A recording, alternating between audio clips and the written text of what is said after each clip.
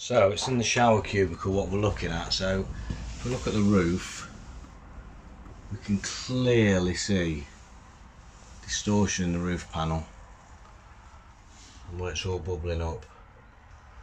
The paneling is all bulging, it's all full of moisture. Now just to show damp meter, so this is a damp meter, and when you put it on something wet, like my finger, it's got moisture in it, it shows moisture content.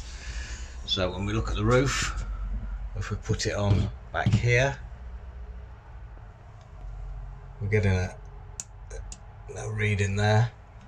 As we come into where we can see all the damage, it's absolutely off the scale, not even getting a reading. 97.